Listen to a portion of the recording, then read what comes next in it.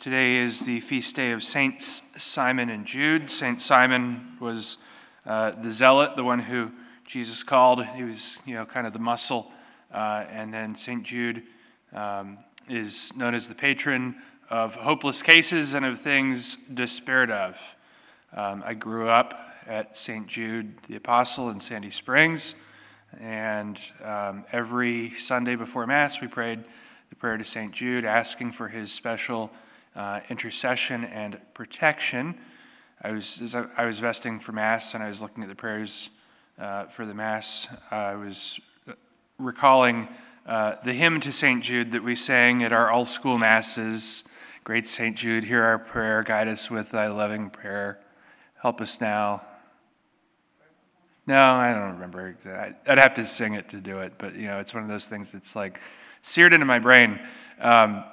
One of the interesting lines, though, of the prayer to St. Jude is, the name of the traitor who delivered your beloved master into the hands of his enemies has caused you to be forgotten by many. And then we think, okay, well, yeah, what was Jude really known for in the Gospel and the Acts of the Apostles? Yes, he's an apostle. And why is it that he's the patron of hopeless cases? And what does that mean for us? Patron of hopeless cases. All of us can think of things in our lives where we say, yeah, that's just a hopeless case. There's nothing there. Maybe it's a family member. Maybe it's some, personal struggle in our own life. And we say, yeah, I just entrust it to St. Jude. Entrust that person to St. Jude. Entrust that struggle to St. Jude. Lord, I don't know what else to do on this. I've done everything I can, and now I have to rely completely on your grace. I have to trust in you alone. And so, St. Jude, my great patron, I entrust this to you. Buenos días. ¿Cómo están? Muchos son Judas, ¿verdad? 1, 2, 3, 4, 5, 6, 7, 8, 9, 10. Ok. Excelente. Tienen una gran devoción a San Judas, ¿verdad? Sí. ¿Por qué?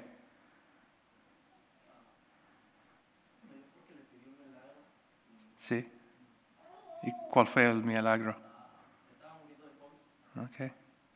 Excelente. Y ahora tienen esa gran devoción. Qué bueno, qué bonito.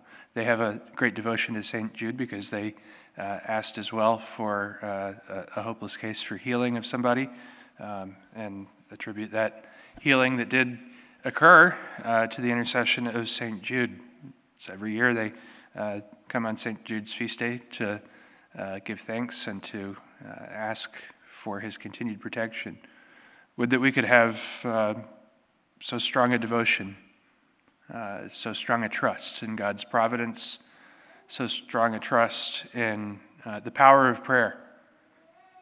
So on this feast day, it's not really St. Jude that's forgotten about because of the name of Judas. Unfortunately, it's St. Simon who's forgotten about because we say, well, hold on, St. Jude, he's the patron of hopeless cases. There's more he can do for me.